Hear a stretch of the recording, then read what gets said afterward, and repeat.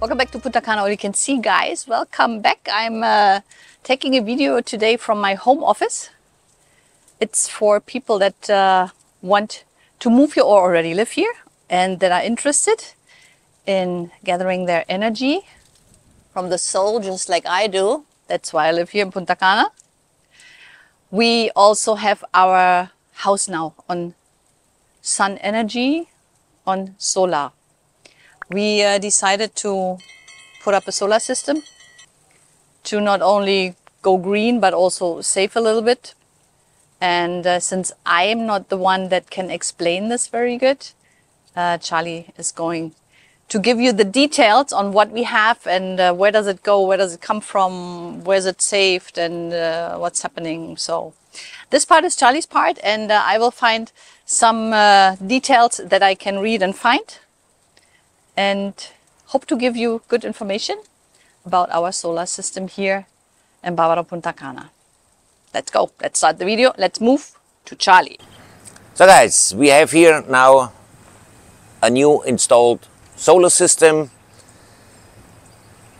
The solar panels, they come from Canada. We have 6 panels, each one with 550 watts.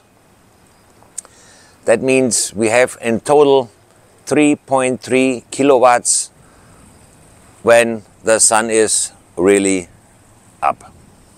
Right now, the angle from the sun, I would say we are charging maybe 30–40%, but this is enough to produce the power for the household.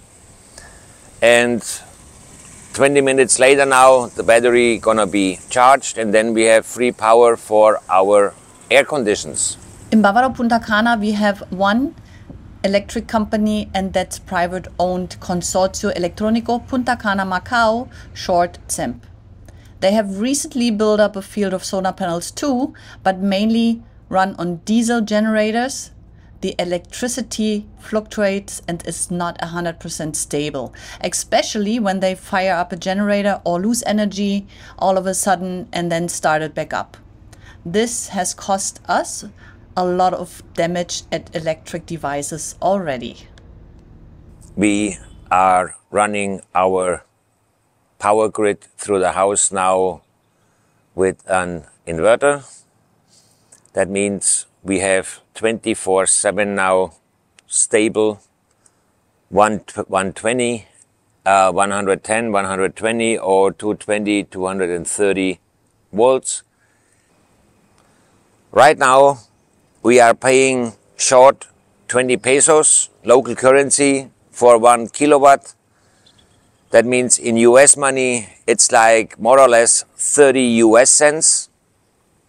I don't know what's your price range back where you are. Compared to the price of the solar system, I think we are done normally in like in 3.5 years it's paid for. But also another reason is we had to replace the well pump like until now 4 times. And this takes always a big action. Why? The well pump is sitting down like 60 feet. And to take out the whole tubes and replace it, it's always a cost. It's starting like more or less in around $1,000. And the other equipment what was crashed with the power. So I hope now this area ends with the solar system. So now you have seen the solar panels, and now we're gonna go down where is our inverter and the batteries to show you a quick view over there. Here we are in our maintenance room. Over here you can see here we have our gel batteries.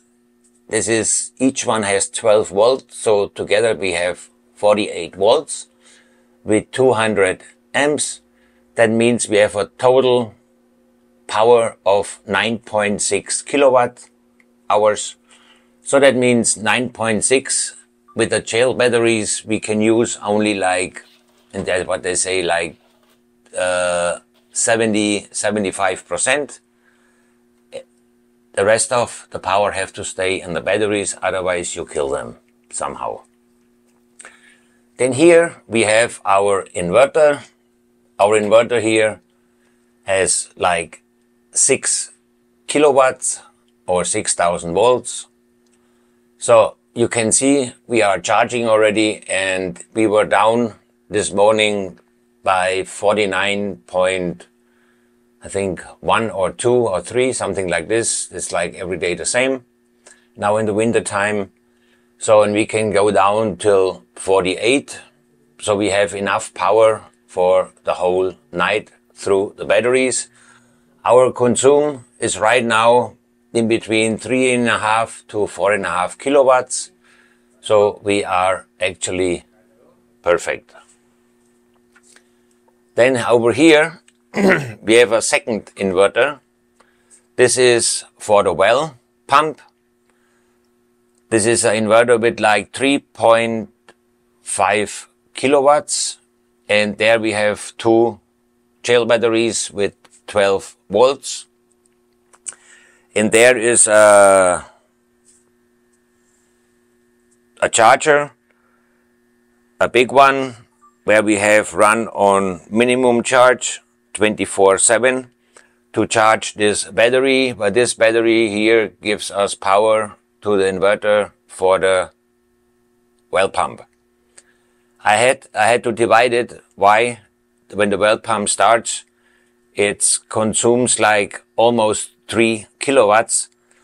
So in this one here, like I told you, has only 6 kilowatts. So when we run during the day on solar, like 2 air conditions and 2 freezers and the TV and some other equipment, so there is like, I think we have more than like 50% what we're gonna use, or maybe even more, 3 to 4 kilowatts.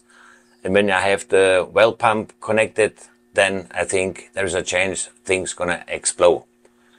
That's why I wanna have it divided. So guys, that's it for now. I hope you enjoyed a Caribbean solar video.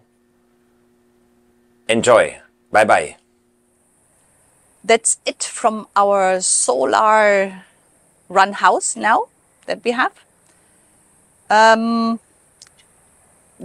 We don't know too much about it. We know what the guy that installed it told us, and we wrote it down. And Charlie knows a little bit about it, but for him it's a little bit new talking in front of the camera, so there are a couple of hiccups maybe in the video. Please excuse. We are very happy that we have electricity now without using our local supplier here. As Charlie said, it's private, it's costly. If you move here down to Bávaro Punta Cana, you don't have a choice. There are not many electric companies where you can compare prices and see which one you like better. It's CEMP, Consorcio Electrónico, Punta Cana, Macau, or it's nothing, sun. Unless you want to install a wind generator. But a lot of people here use solar. You can also use solar and put it into the local net and then just get your price reduced. We decided that we want to have electricity for ourselves. We have an intelligent inverter that's so intelligent that even we don't understand it. It should know when the sun is shining that we're using the electricity from the sun. When the sun is gone, that we are using the batteries until they're not supposed to be used anymore, and then use electricity from the street. But this part we haven't figured out yet. So we just completely shut down the electricity from the street, and we're just using solar panel batteries for the night. And for us right now in the wintertime works out perfect. So no complaints here, saving a lot of money and hoping that, as Charlie said, because we have stable electricity, that in a couple of years the solar system has paid off. Thank you for watching Punta Cana All You Can See. I hope the people that needed to hear this have seen the video, and everybody else, thanks for watching anyway. And I see you here in the next Punta Cana All You Can See video.